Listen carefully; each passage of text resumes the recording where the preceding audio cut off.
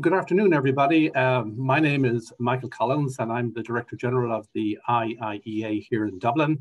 Just coming to you a few minutes late, but we're delighted that we're joined by so many people this afternoon, and to welcome you to the IIEA's first Global Europe event of 2021, which is supported by the Department of Foreign Affairs. This project, this Global Europe project, aims to address, analyse and communicate to a wider public and debate the debate on the EU's role in the world and Ireland's role in the multilateral order, with a particular focus, of course, on Ireland's term as a non-permanent member of the UN Security Council, which began earlier this month on the 1st of January and ends in December 2022. We're delighted, of course, to be joined today by the Minister for Foreign Affairs and the Minister for Defence, Simon Coveney. The Minister was last with us, I think last May the 8th indeed, before our election to the Security Council, indeed before the formation of the new government. So we're very glad to see the Minister back with us. He will speak for about 20 minutes and then we'll go to the Q&A with you, the audience, and you'll be able to join the discussion in ways that are now, I think, familiar to everybody via the Q&A function on Zoom, which you should see on your screen. And please feel free to send your questions in throughout the session as they occur to you, and we will come to them once the Minister has finished his presentation. We'll get to as many questions as possible. Sometimes it's not possible to get to every question, but we'll try and make sure that we get to as many as possible in the time available. A reminder that today's presentation and the Q&A are both on the record, and please feel free to join the discussion on Twitter using the handle @IIEA. There's no real need for me to more fully introduce Minister Coveney. He's well known to all of us, but just in case we have many people on the international stage for whom we might need to make a brief introduction, let me do so now. Minister Coveney is the Minister for Foreign Affairs, as I mentioned, and also the Minister for Defence. He's also the Deputy Leader of his party, the Fine Gael party. He previously served as Tánaiste, Deputy Prime Minister, from November 2017 to June 2020. And previously was also, of course, Minister for Housing, Planning and Local Government, as well as Minister for Agriculture, Food and the Marine. He was appointed as Minister for Defence for the first time back in 2014 and for a second time indeed in 2020. He's a proud Cork man representing the Cork South Central constituency. So with that introduction, Minister, it's good to see you again. You're very welcome back to the IIEA. The floor is yours.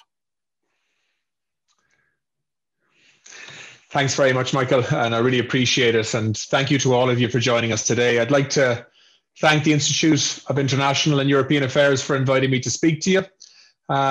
It's always a pleasure to participate in IIEA events, even if they're virtually more recently.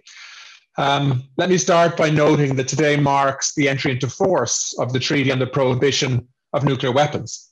This is the first time nuclear weapons have been expressly prohibited in an international treaty. Ireland has a long tradition of support for nuclear disarmament, and we played a key role in bringing about this treaty in the first place. I hope it will help to increase pressure for progress towards the goal of a world free from the threat posed by nuclear weapons. As you know, we took up our seat on the Security Council just over 3 weeks ago.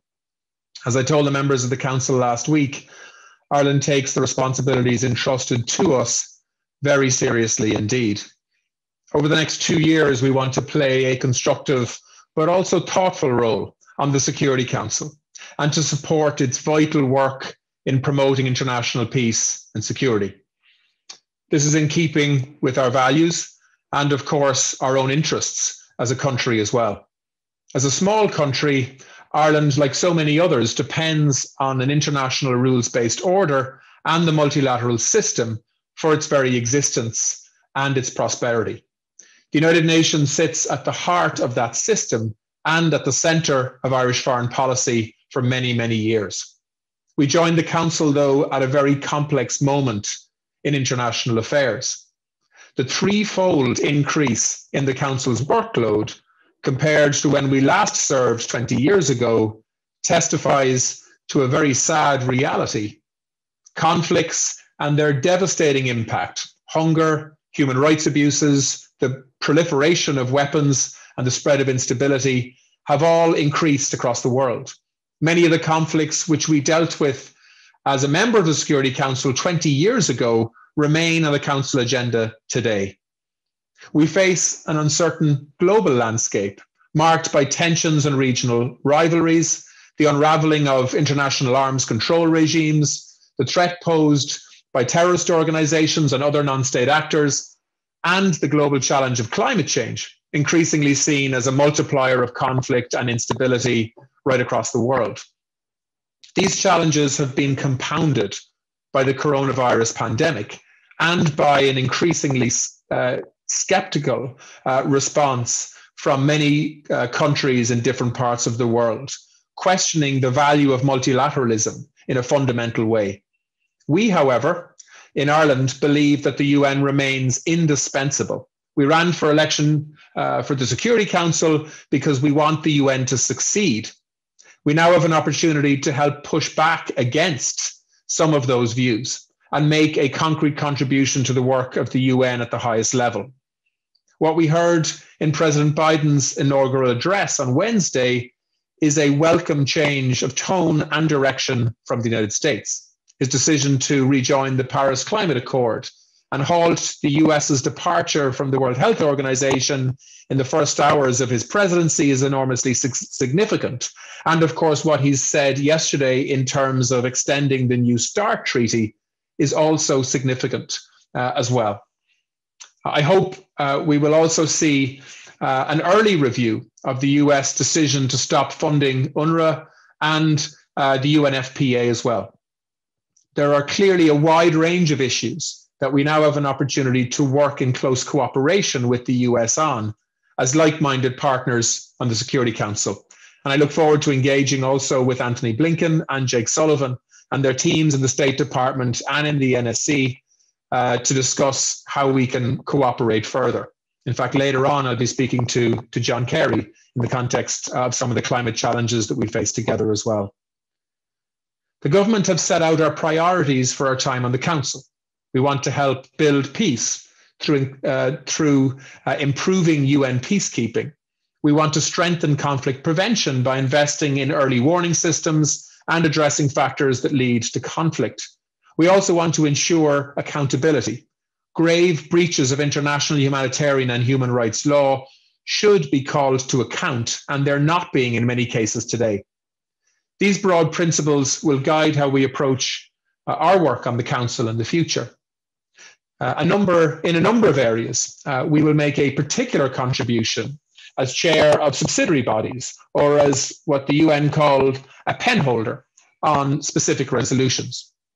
We will work, for example, as facilitator for the UN Security Council Resolution 2231 on the Iranian nuclear agreement, or the JCPOA as it's known. It doesn't get more politically challenging and controversial than that. And we will work with Norway as co-penholder on the challenging Syria humanitarian file. We will serve as chair of the Somalia Sanctions Committee and work with Niger to support conflict prevention and peace building as a penholder for the United Nations Office for West Africa and the Sahel. We will work to promote inclusive peace as co-chair of the Independent Expert Group on Women, Peace and Security, together with Mexico.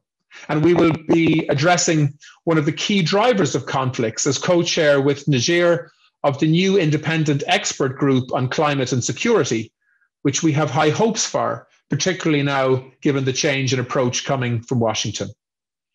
I want to focus today on some of the most pressing challenges facing the Council. The first of these is Syria. Earlier this week, the Council held its first discussion this year on the political and humanitarian situation in Syria.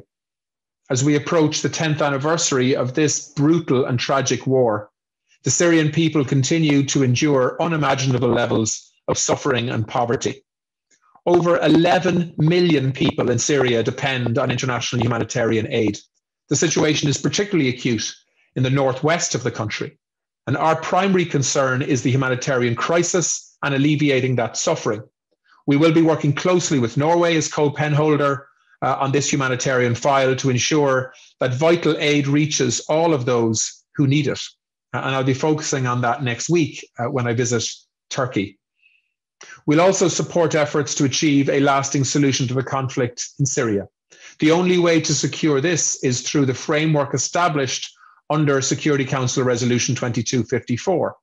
I hope to see progress in the meetings of the UN Facilitated Constitutional Committee in Geneva next week, and many others do too. We'll continue to urge accountability for all instances of chemical weapons use, and I will urge the Syrian authorities to act immediately to meet its legal obligations under the Chemical Weapons Convention and cooperate with the OPCW, allow access and destroy all of its chemical weapons. Equally pressing is the question of the Iranian nuclear agreement with the JCPOA. The potential for Iran to develop nuclear weapons is one of the greatest risks to regional and international peace and security. We know that. The JCPOA was a major diplomatic achievement and is an important contribution to stability in the Middle East. It remains the best way, in our view, to manage the threat of nuclear proliferation.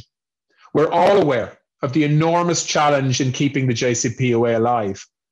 I'm deeply concerned by Iran's actions breaching the agreement recently, particularly the decision to enrich uranium up to 20% and to begin R&D activity into uranium metal. Earlier this week, I spoke at length to Iranian Foreign Minister Zarif to discuss these issues and urge Iran to return to full compliance. I'm encouraged by the new US administration's commitment to re-engage with this agreement. We need collectively to create the conditions and the sequencing, which is equally important, that will allow for full implementation of the JCPOA in the months ahead. And we don't have much time to do it because of the context of the election cycle in Iran and the pressures that brings. As Security Council facilitator for the implementation of Resolution 2331 on the JCPOA, Ireland will be making an active contribution, a contribution that is very much in keeping with our long-standing commitment to disarmament and non-proliferation. And I look forward to that challenge and the meetings that it's going to bring. Another issue where I see prospects for progress is the ongoing crisis in Libya. We've seen positive progress in recent months with a permanent ceasefire announced in October and a decision earlier this week by the Libyan Political Dialogue Forum to move forward on selecting the interim executive authority. This is an essential first step for national elections by the end of 2021. The Security Council must provide every possible support to the political dialogue process that is now underway. And a lot of difficult work also remains to implement the ceasefire agreement, and the international community will have an important role in monitoring that ceasefire fairly. I welcome the appointment earlier this week of Jan Kubis as the new UN Special Envoy for Libya. The EU is also making a tangible contribution to this process, both through our sanctions regime, targeted at spoilers of the peace process, and through Operation Irene, which is helping to implement the UN arms embargo in Libya, and in which a number of Irish Defence Force personnel are currently serving. One issue on which the Council cannot afford to wait is Yemen, where 6 years of devastating conflict have created probably the world's worst humanitarian crisis. Last week, the UN Secretary General for Humanitarian Affairs, Mark Lowcock, warned that 5 million Yemenis are at imminent risk of famine. 5 million. That's the population of Ireland. We urgently need to bring an end to this devastating conflict and ensure humanitarian access. The recent formation of a Yemeni government and its return to Yemen are welcome steps. And I condemn in the strongest possible terms the attack on the government at the airport in Aden. We're also deeply concerned by the potential implications of the US decision recently to designate the Houthis as a terrorist organization, particularly the risk of further deepening the humanitarian crisis. I hope to see an early review of that decision by the new US administration. I think that makes sense. One of the longest running conflicts before the Council is, of course, the Middle East peace process. I've personally been very engaged on this issue, and it will remain a big priority for me. Next Tuesday, I'll participate in a Security Council open debate on the situation in the Middle East. There is no question but that this is enormously challenging.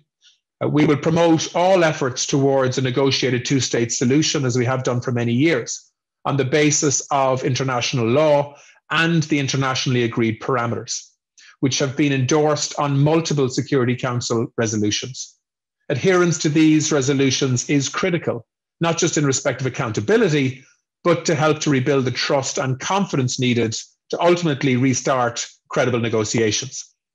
I welcome Secretary General Guterres' recent appointment to a new special coordinator for the Middle East peace process, and I look forward to working with him and hope that the period ahead will see a reinvigoration of the Middle East quartet to help achieve progress and a move forward. I've made clear that Ireland is ready to support the process in any way we can. We are constantly offering to be helpful in terms of that dialogue. The Security Council frequently addresses situations in Africa, as we know, but all too often African voices are not heard in those discussions. So we are working closely with our African partners on the Security Council, Kenya, Niger, and Tunisia. One area of priority will be to promote closer cooperation between the United Nations and the African Union. The AU does make a valuable contribution to peace and security on the continent and has the potential to do a lot more. Ireland has stepped up our partnership in recent years with the African Union with a focus on supporting their work on conflict prevention and peace building, with a particular emphasis on the role of women. As chair of the Somalia Sanctions Committee, peace and stability in Somalia and the Horn of Africa as a whole will be a key priority of our tenure. We want to use sanctions mechanisms as a tool to prevent conflict, addressing al-Shabaab, financing, advancing human rights and accountability, and maintaining humanitarian access. In Sudan and South Sudan, our focus will be on responsibility for the protection of civilians, as both countries undergo very fragile and challenging transitions. Events in Ethiopia in recent months have been a cause for grave concern. All parties do have an obligation to respect international humanitarian law, and the government of Ethiopia must allow unconditional and unrestricted humanitarian access to all areas of Tigray. It's a region that I think many of us in the international community are very worried about at the moment. As both Minister for Foreign Affairs and Minister for Defence, I'm particularly proud of the contribution made by members of the Defence Forces to the UN peacekeeping operations over more than 6 decades now. Through their service, Ireland has earned a reputation as a steadfast and valued contributor to UN peacekeeping. Today, there are 529 Irish troops serving in UN peacekeeping operations, including in Syria, Mali, Lebanon, and the Democratic Republic of Congo. And I would like to pay tribute to their service and commitment and thank them for it. The pandemic has made that even more complicated than it otherwise would be. Sadly, we have once again seen the great risks involved in helping to deliver peace and stability, as 9 US peacekeepers have been killed in UN missions in Mali and in the Central African Republic since the start of this year alone. And my deepest sympathies go to their families and colleagues. Sympathy, though, is not enough. We have a responsibility to ensure that the men and women serving in UN peacekeeping operations are properly mandated and equipped to do their work effectively and securely, or as securely as we can make it at least. This will be an area of particular focus for us in our work on the Council, and I think Ireland has a lot of credibility in this space and will be listened to. We want to improve peacekeeping mandates to make them fit for purpose and strengthen the link between peacekeeping and peace building. In doing so, we will draw from the long experience of our defence forces. Civilians are protected by international law, but they often suffer the most in armed conflict. And as a member of the Security Council, we will prioritise adherence to international law, including international humanitarian law and international human rights law, to protect civilians. We'll support the fight against impunity and stand by the International Criminal Court and other international criminal and accountability mechanisms, even if other countries are not doing so. effective accountability can serve as an essential element in improving compliance with the rules of international law. And the Security Council itself must be a mechanism of holding countries to account. We know that climate change is a challenge for us, but we're also now increasingly aware of how it can be a driver or a multiplier of instability. In countries, for example, across the Sahel, we have seen how climate change is one of the factors that is diminishing land availability and quality of land, particularly for food production and farming. Competition for fewer resources has led to increased tension and conflict at times. My conversations with ministers from many African countries and small island developing states during the Security Council campaign remind us of the need to do a lot more on climate change and its implications for security. And those concerns, I can assure you, haven't lessened since we joined the Security Council on the 1st of January. At the end of last year, a new expert group on climate and security was created at the Security Council, and Ireland will be co-chairing that group in 2021, providing leadership and promoting a greater climate focus on the work of the Council.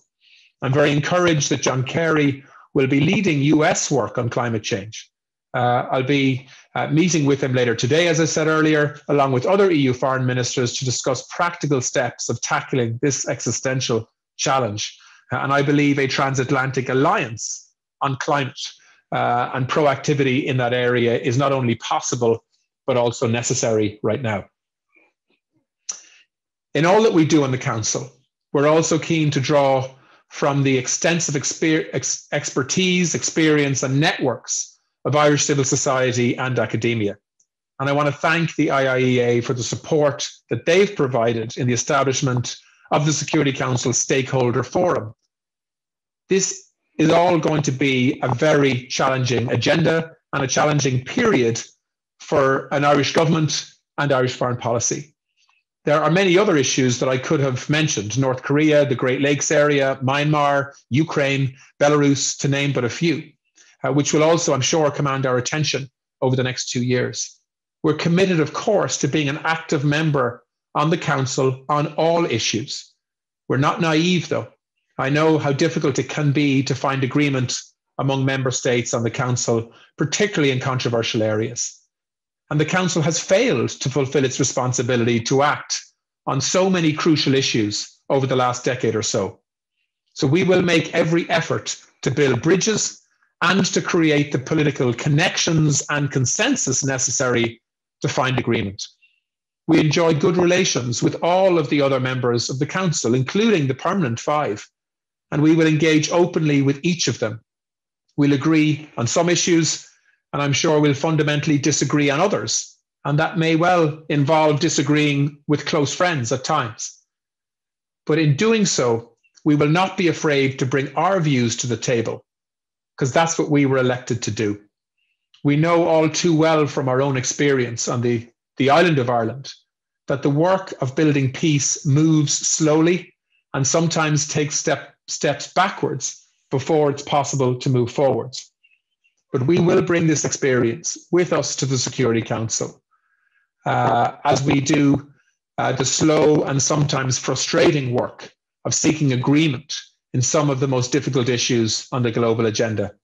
So I look forward to working with many people who are on this call, who I know are more than willing to offer their advice, their opinions, their criticism, their services.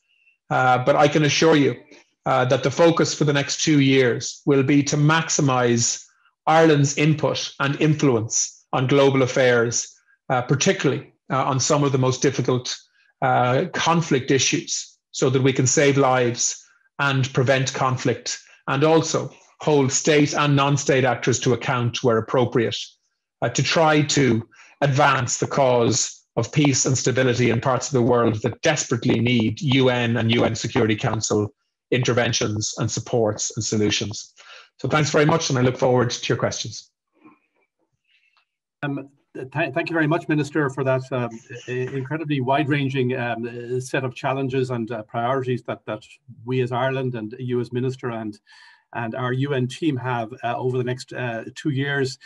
Just before we come to some questions which have already started coming in, maybe I could just just talk about the incoming or the now arrived indeed US administration, and obviously a new administration that's committed to the multilateral system, to the multilateral organizations. But what effect do you think that the Biden administration, President Biden and his team, and Tony Blinken and others would have on the working of the council? Do you see, fortuitously and coincidentally, just as we arrive on the council, that we now have a new American administration which is committed, or more committed to the way the UN operates and the multilateral system operates?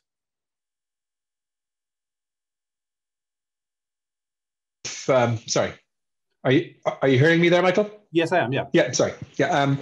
I mean, regardless of who's in the White House, it's the job of an Irish foreign minister and the Irish government to make sure that they have a good and functioning relationship. And we had a good and functioning relationship with the Trump administration, but we also had very significant differences of opinion in terms of foreign policy and foreign policy approaches, whether that was in the Middle East, whether it was towards the JCPOA, whether it was support was in the context of climate, whether it was the World Health Organization, whether it was an approach towards advocacy on human rights issues, whether it was migration. It's a long list that while we had a good and respectful working relationship with the Trump administration, it was difficult to work with a country that is a friend when they have a very different approach on so many fundamental issues that are contrary to Irish foreign policy and, quite frankly,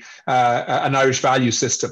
So I think what we're seeing now is an administration with a very, very different outlook on the world and how the US interacts with global politics. So we're already seeing that the Biden administration and the people he's chosen to lead his administration are looking to reach out. They're already signaling they want a much warmer transatlantic relationship. They're already signaling that they want multilateralism to work and they want US leadership in that context, which I think is absolutely welcome, particularly within the UN and the Security Council. They've indicated that they want to take a new look at the JCPOA in terms of the approach in the future. And I think that's a very delicate and difficult issue. And I certainly wouldn't speak for the new US administration on it. But certainly it's an opening that I think we need to take. They've been hugely ambitious already on climate, signing up again within hours of the inauguration, signing up to the Paris Climate Agreement. John Kerry has already shown that he wants to try to give leadership not only within the United States, but globally on this issue. And we have the first, I suspect, of many engagements with John Kerry later on this evening. I think we're in an entirely new space when it comes to policy direction from the world's greatest superpower. It is just factually true that the approach of the Trump administration to foreign policy was one of effectively bilateral, transaction-based politics, where, if it was in the interests of the US, if it was America first and consistent with that policy, then they proceeded with something. If it wasn't, they didn't. I think the Biden approach will be in many ways the opposite to that, to ensure that US influence is used to shape the world in a way that's good for the world and therefore by extension good for the most powerful and wealthiest country in the world, the United States. So we will certainly reach out, and I'm determined that this isn't going to be a transatlantic relationship where Ireland looks to the US for assistance on a whole load of things, which is often traditionally the way we do things.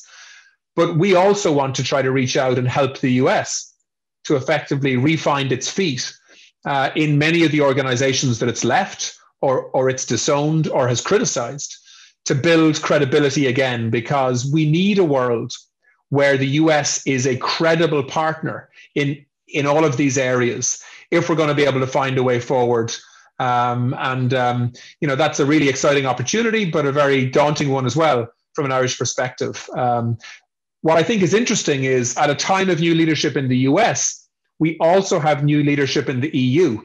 And if you look at the new leadership in the European Commission, if you listen to what President van der Leyen has been saying around what she wants to achieve in the context of a new approach towards a much more positive transatlantic relationship, I suspect we're going to see efforts to try to build discussion around political cooperation, but I hope beyond that as well in terms of trade and investment, and of course, a joint approach towards dealing with some of these enormous global challenges that are linked to development, COVID, climate, the relationship with China and other parts of the world that are developing and growing at pace.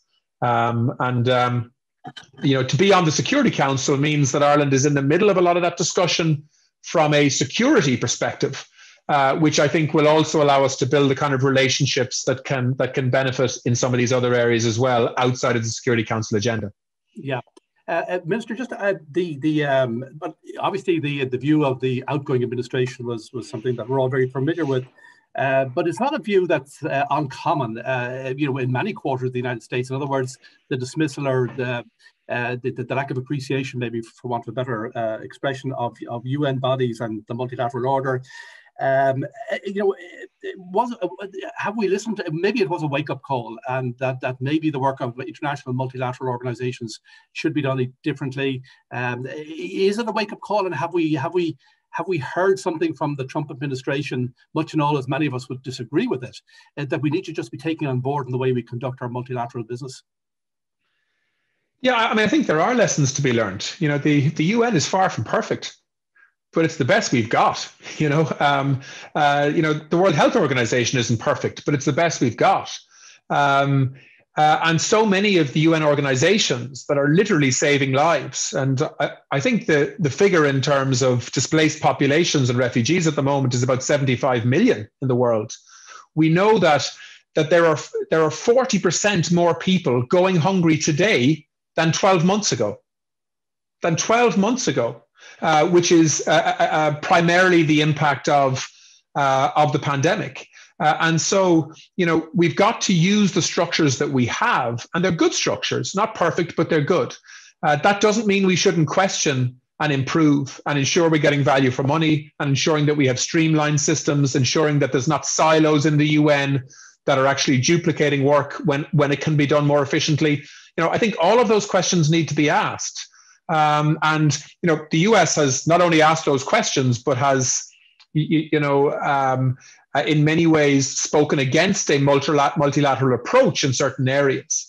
But certainly, I think that because we have a very UN-friendly president now in Washington, does not mean that we shouldn't be self-critical in a constructive way and be willing to look at radical change if it's necessary.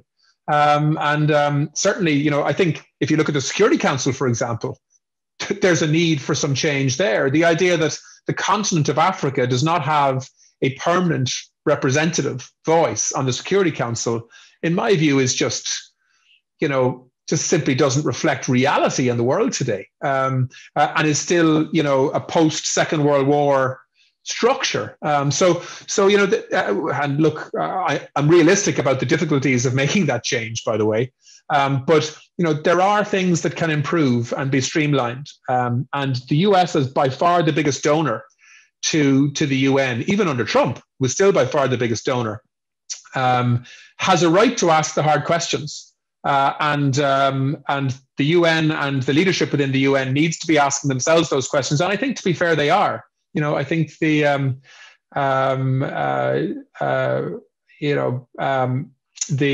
Secretary General has been asking those questions, and we've seen some improvements in those areas. But when you look at the awesome challenges that the UN faces right now, in terms of a it's not a post-COVID world or even close to it yet. But the health challenges, the education challenges, the development challenges, the climate challenges, the conflict challenges. They are just immense, and in my view, would be impossible to solve without UN structures and a multilateral approach. So I can tell you it's a huge relief for a lot of people to see a change of direction in Washington. But let's not create an unrealistic expectation either, because I think that President Biden and his team will primarily have to focus for the first 12 months at least on domestic politics and trying to heal their own country, which is terribly divided in the aftermath of the election. And that's why I think the European Union needs to show an awful lot more ambition and proactivity in terms of giving the kind of global leadership that the US can endorse and support and be a partner on. But we shouldn't wait for US leadership in all of these areas. Okay, Minister, you touched on the question of UN reform, and I have a question here from Cathal McSweeney-Brua from UCD, or Emeritus Professor of Decisions Analysis, Analytics, indeed, UCD. He wants to know, just in the context of UN reform, perhaps, he says, now that President Biden is in the White House and Britain has left the European Union, Ireland need not fear retaliation, should have the courage to propose that the 5 permanent members of the Security Council lose their veto over UN resolutions. Well, I think you've already touched on that, but maybe you'd just like to touch on it. Yeah, well, look, I mean, I would bow to Carl's expertise here. I suspect he has read many more journals than I have on how the Security Council functions and its limitations. But all I can say as a politician that's been interested in foreign policy for a long time, history is going to judge the UN Security Council, I think, very harshly on many conflicts that have just wrought unbelievable humanitarian suffering, whether that's Syria, whether it's Yemen, whether it's Libya, whether it's Iraq, Afghanistan. And, we're not learning lessons. The use of the veto for political reasons is far too frequent. And political alliances that create justification for the use of the veto that often prevents the UN and Security Council intervening where that intervention is desperately needed to save lives and prevent conflict or deter conflict is not happening in the way that it should. And let's just be honest about that. There are examples of Security Council interventions that have been very effective, but there are also many examples of the veto, in my view, being abused. And I hope Ireland will be able to call that out when it happens and make it more difficult and more uncomfortable to use a veto inappropriately, even if you're a P5 member state. That's not always easy, because sometimes we have to be critical of our friends in that regard. But if you look at the use of chemical weapons in Syria, for example, these are blatant breaches of international humanitarian law, and we have to have a Security Council that actually uses international law as its benchmark for assessment, as opposed to political alliances and other, global political considerations, and we all know what they are. So look, I think in some ways it's easy for Ireland to say that. We're a small country, we have the protection of the EU, we're in a part of the world where there's no conflict, nobody feels threatened by us, and by and large we're well networked and we're a wealthy country by relative standards. But look, hopefully we will be able to take uncomfortable but principled positions at times when we need to make the use of the veto more uncomfortable. By the way, we're very supportive of what the French have tried to do in the past of, looking at new parameters within which the veto, I think doing away with the use of the veto by the P5, I don't think that's realistic, certainly during Ireland's term in the next 2 years. But perhaps we could reignite the conversation around the scenarios where a veto should not be used, particularly when there's gross violations potentially of humanitarian law or war crimes. And certainly we will look to try to get some consensus in that space. I think it's the one area where there is a possibility for UN reform potentially in the Security Council in the next 2 years. Some of the other areas I think are more difficult, even if they're equally valid. Very good. I'm going to try and get down to maybe just the questions that have come in, Minister. So a question from Ireland's UN youth delegates, Con McCarrick and Tara Grace Connolly. They say a lot of young people around the world are looking to Ireland to lead on issues like peace and security on the Security Council and follow on from the work of previous members like the Dominican Republic. Could the Minister speak to the importance of the youth peace and security agenda and about meaningful youth participation in the 2030 agenda on sustainable development? So there, from our youth constituency, Minister, if you'd like to address that. Yeah, no, look, I mean, I think Ireland's record here is pretty good. I mean, this isn't just a Security Council agenda. It's a health and it's an education agenda. Every time we talk about peace processes, we talk about the need for both women and young people to be involved in those processes, for them to be credible and also effective. And, you know, if you look at how young people in Northern Ireland have been part of peace dialogue, it's been very impactful at different times, and of course women as well. So yeah, like I'd say to Con and Tara, if they have ideas in that area, let us know, and we'll happily talk to them about that. I mean, rest assured, when we're talking about peace and post-conflict management, we will always raise the need for both women and young people to be involved in that discussion. And then some of the broader issues in terms of the SDGs, which is, you know, outside of the Security Council in many ways, but is part of the General Assembly's work. You know, I think the truth is that the Sustainable Development Goals have had an enormous setback over the last 12 months because of the pandemic and COVID. Development generally has. If you look at the number of people who are not accessing education now, the number of young people and children as a result of health pressures and resource pressures and so on, it's very, very worrying. And so there's a lot of work to do, despite COVID, to find ways of ensuring that that the SDGs still guide, you know, policy and what we do and how we focus money.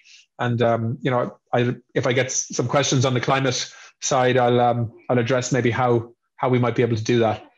Okay. From down there locally, Minister, for a question from Nick Chisholm, who's a senior lecturer in UCC. He says, The Economist today has a headline stating, quote, Ethiopia's government appears to be wielding hunger as a weapon, unquote. What is Ireland doing to bring a resolution of the terrible conflict in the Tigray region of Ethiopia and to ensure humanitarian assistance is made available to all? I know you touched on this, yeah. But maybe you can touch on it again. Yeah, I mean, look, the honest answer to that question is we're doing what we can. So, I mean, I've raised quite forcefully my concerns on this at a Foreign Affairs, in fact, at 2 Foreign Affairs Council meetings.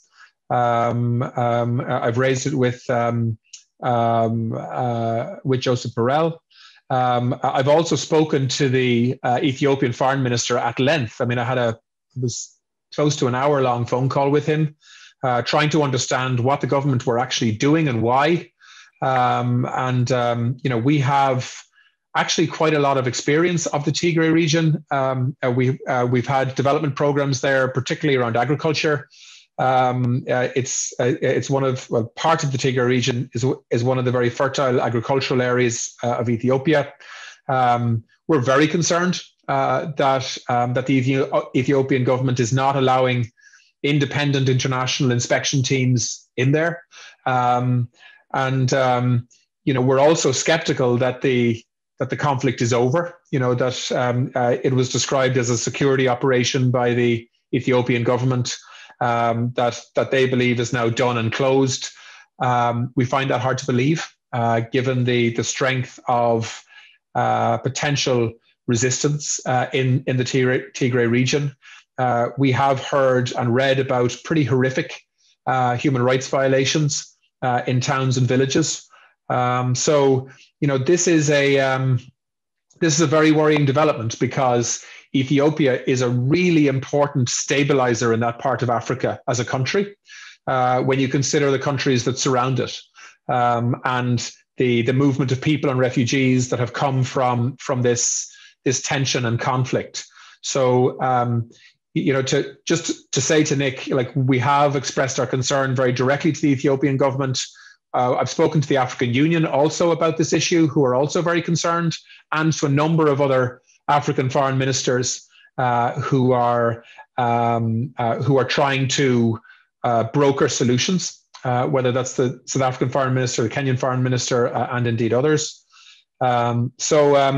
Just to say, this is not going unnoticed. And just to remind people on the call, I mean, we spend more money in terms of our development partnership in Ethiopia than in any other country in the world and any other country in Africa. It is by some margin our largest program country, if you want to call it that. We have strong relationships there, and we're trying to use them to really understand what's going on here, and to look for an internationally supported talks process that can result in a political solution here, despite all of the violence that's happened to date. Yeah, Minister, just to say, we've got about 60 questions here to do in 10 minutes, so we're not going to do that. Why don't you maybe give me groups of 3, and I'll try and be as sort of we interesting and as short as I can. Please, yeah. We have some questions here, for example, from Shona Murray of Euronews on the Uyghurs. She says the situation regarding the Uyghurs in China is now regarded as under the framework of genocide. How can Ireland actively help end this, given our reliance on trade with China and China's permanent membership of the Security Council? She has a second question as well. And Minister, I'd say maybe we take these in a group. You mentioned breaches of international humanitarian law. Do you think Israel is responsible for ensuring Palestinians in occupied territories have access to COVID vaccine? Question here, lots of questions in relation to Syria. Again, a question from Niall O'Keefe of Trócaire. Ireland's commitment to the humanitarian crisis is evident in taking up the co-pen holder role for the Syria file, and is very welcome. And he wants to know, how can Ireland secure renewal of Resolution 2533, particularly in the face of strong Russian opposition? So maybe just those questions in relation to the Uyghurs, maybe also in relation to Syria, and let's see how far we can get on that. Yeah, no, look, I mean, I know that the last US administration described what was happening to Uyghurs in China as genocide. That's not a language that's been used by very many other countries, but it is clearly a big concern. I mean, this is something that's been raised in the Dáil. I've spoken about it very bluntly. I've raised it with my Chinese counterparts. There is I think, a very serious conversation developing across the European Union now on how the EU relates to China in the future in terms of a trading relationship, a political relationship, a serious and honest dialogue on human rights and human rights concerns. That is a conversation that I think will develop, and probably will develop with the new US administration as well, because China is a country that is simply too large and too powerful and too big not to have a relationship with. But we've also got to ensure that we have a credible process by which we can raise legitimate and real human rights concerns, whether it's Hong Kong, or whether it's the Uyghurs, or whether it's freedom of expression and a range of other issues. In terms of the Israeli-Palestinian relationship, and there are clear responsibilities and legal obligations for an occupying power in terms of the welfare of populations that they're responsible for in the context of that occupation. And that is, while some on the Israeli side will say, well, the Palestinians made it clear that they didn't want our help. There are obligations here. It's not just in the context of COVID. There are many other obligations as well that I think the Israeli government are not behaving in a way that they should in terms of delivering, particularly in the context of expanding settlements illegally.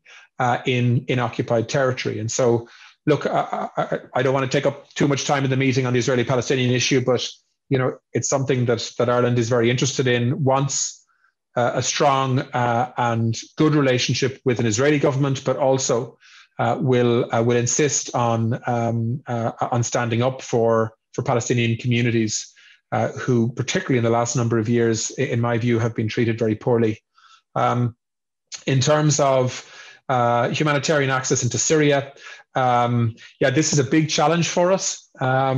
If the truth be told, one of the reasons why I'm traveling in a few days' time to Ankara and to the to parts of Turkey that are involved in providing access for humanitarian assistance is because we want to try and develop a real understanding of this issue. The person who asked the question is right. There are concerns in Moscow about keeping open the last remaining international humanitarian access point into Syria. We believe it's absolutely essential that stays open. But we do need to listen to and understand the concerns of all of the key players here and try to build a consensus around the need to keep this access point open. And I believe it's possible to do that in the context of our relationships with the Russian foreign minister and the Turkish foreign minister and other countries as well that are influential. But this won't be easy. And anybody who's involved, and there are many Irish NGOs that are, anyone who's involved in using that access point to bring supplies that are essential into northern Syria knows how important it is. So it'll be a big early priority because the resolution that's there at the moment allows for that access point to stay open until midsummer, and at that point there's clearly a significant risk that it may no longer stay open, and there's a lot of political work to do to try and make sure it does. Yeah, very good. Just I should read out a question that came in from a Syrian refugee, Gafran Kulani, who's a Syrian refugee in Ireland. He says, and I think you've addressed most of these issues, so but I'll read it nonetheless. I'm a Syrian refugee in Ireland, as 3 of my brothers were disappeared by the Assad regime.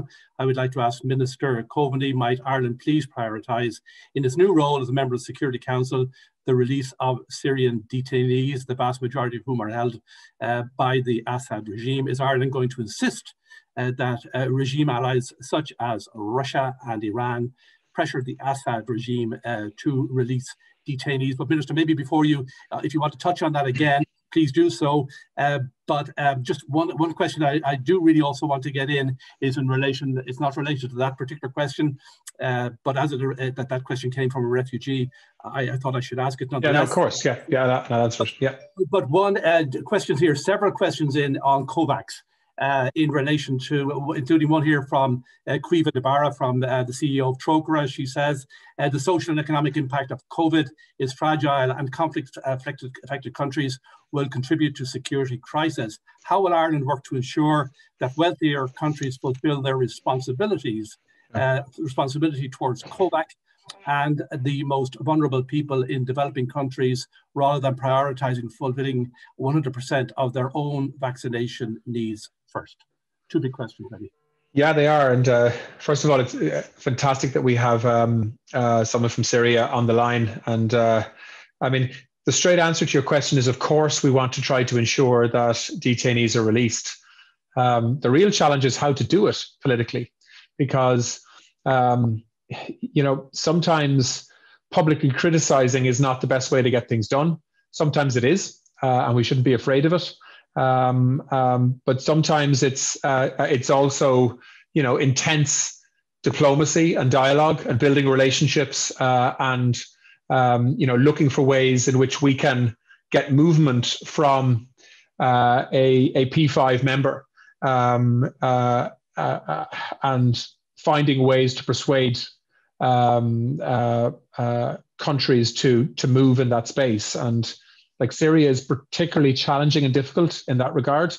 We'll have to see where this goes. But just to reassure you, I'll be traveling to to Moscow at some point in the next few weeks, I hope. I'll be traveling to Tehran, I hope, as well, and obviously to Washington, London, and Paris. So, we will do everything we can to try to build relationships that can get results, as opposed to simply get a good headline for a few days where Ireland is taking a stand but actually making no difference. And that's the approach certainly that I want to try to bring to our term on the Security Council. Sometimes we can focus on being, correct from a policy point of view, being purist, and taking positions that are necessary and important, but not actually changing anything on the ground. And I think the real challenge for us is to sort of hold true to our value system in terms of foreign policy and international law, but at the same time find ways of building relationships and a political atmosphere that can allow us actually change things for the better. And that is certainly what I'll be focusing on trying to do. In relation to COVAX, look, I mean, this is a big challenge for the European Union as a whole, and we are putting literally billions of euros into funding vaccine programs outside of the European Union, I'm glad to say. But there is enormous pressure on governments to provide vaccines for their own countries as well. And we need to try to balance those two things. And I've addressed this issue a number of times in meetings like this one. And, it is true to say that it is in the interests of the EU and the US and other wealthy parts of the world to help to vaccinate parts of the world that can't afford to compete with us in terms of purchasing vaccines. Because the truth is that the longer this pandemic persists in different parts of the world, the more of a threat there is for it to come back again through different strains and so on to us. So, I mean, I think we have a moral obligation here to ensure that countries that have far weaker health systems than we have to provide vaccines. And we are trying to do that, and Ireland is contributing financially to that in quite a significant way, as well as managing the pressure of the pace of rollout of vaccine in our own countries. And to be fair to the European Commission, I think they are trying to do both as best they can, and they're trying to lead a global alliance in that space, and that's necessary. I think countries that aren't as fortunate as we are will remember the European Union and Ireland and others in terms of the assistance that we provide them at times like this. And I think it is potentially an opportunity to develop a very new relationship that's needed between the EU and Africa, for example, in the context of the ongoing challenges that continent will have. Likewise with Latin America, which has been absolutely devastated by COVID. So it's a fair point. Okay, Minister, we're going to wrap up with just maybe two wrap-up questions. We're trespassing a little bit on your time, if we may, just for another minute or two. But just two questions. One to wrap up with. One is from former colleague, indeed, and former party leader Alan Dukes, indeed former Director General of the IIEA. He says, or he asks, does the Minister plan to seek to coordinate the positions taken in the Security Council discussions by the EU member states that are also on the Security Council? So what role do we have there in relation to coordinating the work of other member states who are, or other members of the Security Council who are members of the EU, the Security Council? One final question here then from as to what, in the end of the day, at the end of 2 years on the council, what will success look like? How will you measure that success? It's a question from Richelle Ní Chealachain, Head of Advocacy and Concern. I would like to commend the Irish Government and in particular Department of Foreign Affairs and the vision for Ireland's term on the Security Council. What will success look like for Minister Coveney after 2 years on the Security Council? So there, two questions, one from Alan Dukes and one from Yeah, no, I mean, on the first question, and great to hear from Alan. Look, I mean, we're an EU member state, and we will act as an EU member state at times, But I think we'll also, I mean, we were very clear when we stood for the Security Council that we would be a voice for countries all over the world, particularly small and medium-sized countries. And, it's amazing. We got as many votes across the Pacific Islands as we got in Europe to be on the Security Council. We got a huge number of votes across the Caribbean, where, Canada would traditionally be very, very strong. So, Ireland has managed to reach out to, whether it's small island developing states, whether it's African countries that we've had relationships with for many years, whether it's countries across the Middle East because of our consistent position in terms of the Middle East peace process, or indeed whether it's our EU membership. So, for the first year, we'll be working, of course, with France as a P5, with the UK as well, I think, as our closest neighbour, and with Estonia, who are also on the Security Council with us. But in the second year of our term, we'll be the only other EU country on the Security Council, along with France, from the EU. And that is, that's a position I'm not sure the EU has ever been in before.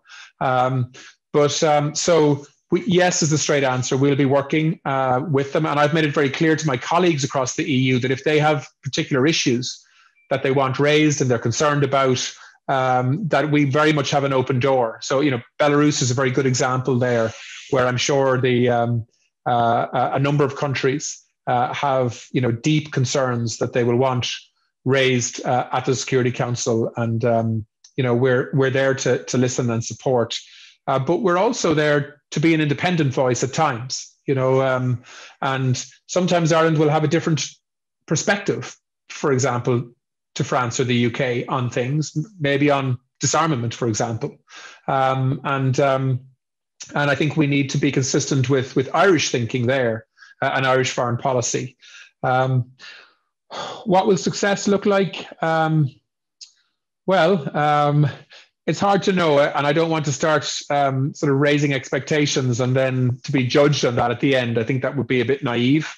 But look, we've put up our hands for some really challenging areas. So, the JCPOA arguably is the most challenging politically. Can Ireland contribute to a dialogue and a process that can allow the US to come back in and support the JCPOA as the best way? It's not perfect, but the best way we have to prevent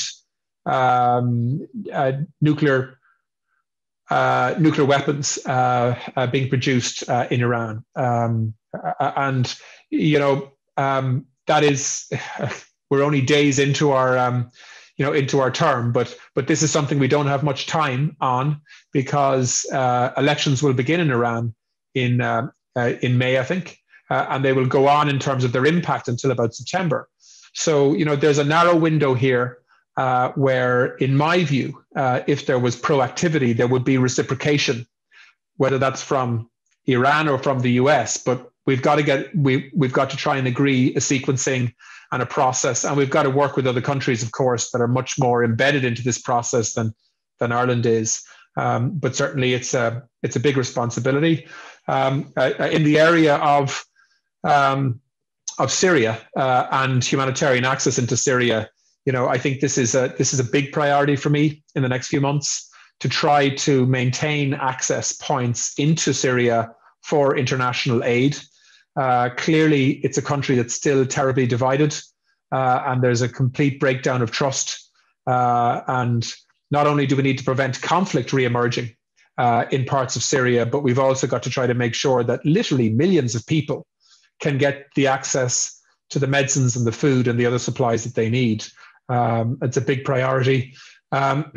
Climate and security is also a big priority, and I think it's going to be fascinating to see whether or not, with a dramatic change of direction from the US in terms of global leadership on climate, whether we can finally get some real traction in the Security Council on accepting that climate change is a driver of instability that leads to conflict and needs to be part of the Security Council's thought process and planning.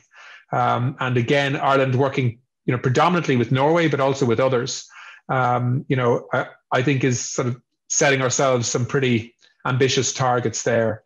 And then, on the things that you'd expect. Ireland will constantly talk about the need for women and young people to be part of decision-making and processes. We are co-chairing the Women, Peace and Security agenda mechanism in the Security Council.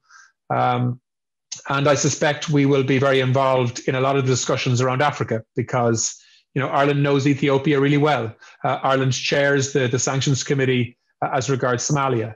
Ireland is going to be very involved in terms of planning across the Sahel, working with Niger. So, these are, we have peacekeepers in Mali at the moment, both in terms of a training mechanism and we have an Army Ranger contingent there as well. So, these are important areas. The one for me personally that I really hope that in 2 years' time, if we're having a meeting like this, hopefully in person at that point, I'll be able to talk in much more positive terms about is the Israeli-Palestinian relationship. This is something that Irish people are deeply interested in. In my first 2 years as a Minister for Foreign Affairs, I think I traveled to Israel and Palestine, I think 5 times. I really got to know the key decision makers in Washington, Ramallah, and Tel Aviv. I've invested a huge amount of time in building relationships in this area. And, Ireland is a country that simply wants to try to facilitate and support a peace negotiation on the basis of equality of esteem between the two sides, which has not been possible in recent years, and protect and maintain a relationship with both. I hope that certainly in 2 years' time, we'll either have significant progress towards a two-state solution, or at least a process that can deliver that post-elections in both Israel and across Palestinian territories in the coming months. It's not a short list, and they're not easy issues to resolve. But isn't it absolutely fantastic that a small country like Ireland, with all of the networks that we've built globally, are now going to be in the middle of all of these debates on the Security Council? And it's really up to us what we make of this opportunity. And I can assure you, I intend on putting a huge amount of political capital and time into trying to make sure that Ireland doesn't waste the opportunity to influence global thinking on these enormous challenges. Minister, listen, we've trespassed beyond what we normally do on your time. So just want to say thank you. Thank you for picking up again, just in your wrapping up comments there in relation to climate change. We've had a few questions in on that. It could have warranted a whole discussion in its own right, including one from Niamh Garvey, of Head of Policy and Advocacy at Trócaire, specifically in relation to. But we've had about 60 or 70 questions in, Minister. What I'm going to do, if I may, we'll gather the questions and send them to your team. Michael, to get a sense, yeah. Could I just say one thing about climate that I didn't mention, that I'd like to mention, because I know there's a lot of people on this call who are deeply interested and invested in this issue. I think one of the things that we would like to do, and this is something I'll be speaking on Monday at the Foreign Affairs Council meeting in Brussels. Ireland would like to play more of a leadership role, particularly in the area of resilience and adaptation. So that this is not just seen as an aid issue, but actually is seen as a policy issue globally. And whether that's for small island developing states, or whether it's across the Sahel, or indeed many other parts of the world, we've got to try and build models that can allow governments to actually bake in thinking around building resilience and adapting to the new realities, unfortunately, that are unfolding linked to climate, as well as obviously the mitigation challenges. And there is an opportunity, I think, particularly in the build up to Glasgow later this year, also during Ireland's chairing of the Security Council in September, which will coincide, of course, with the General Assembly in the UN, and indeed this new opportunity with the US and with John Kerry, and working, of course, with the UK, who are going to want to give a lot of leadership in this space this year. There's a role here that Ireland, I think, wants to and can play. And of course, it's a promise that we made. So, an awful lot of countries across the Caribbean and across the Pacific voted for Ireland to be on the Security Council because they think we understand the pressure points that they're feeling around climate resilience and trying to protect themselves from future change. And it's something that I feel a real responsibility on, given the faith that a lot of those small countries have put in us to be a leader in that space. And so if there are NGOs or academics or others on the line that have thinking in this area that they want to share with us, we'd be very open to it. Yeah, and in the meantime, all the questions that we got today, and their vast number, we will share them with your team minister, so as to kind of so they would have a sense of what the views or the concerns of the 700 people we have online, which is an exceptional number of people for obviously on very, very important issues. But I want to thank you profoundly, I mean, for sharing this time, this extra time with us indeed. As I say, we've trespassed a little bit beyond what we normally do, but I mean, just to salute your ambition and your determination, and to wish you all the very, very best indeed, both to yourself, your governmental team, and obviously to the team in New York and beyond, as you carry forward with your responsibilities as members of the Security Council. Thanks a million, Michael. And thanks to everybody for joining us. Really appreciate it. Stay safe. Thank you. Okay, thank you, Minister.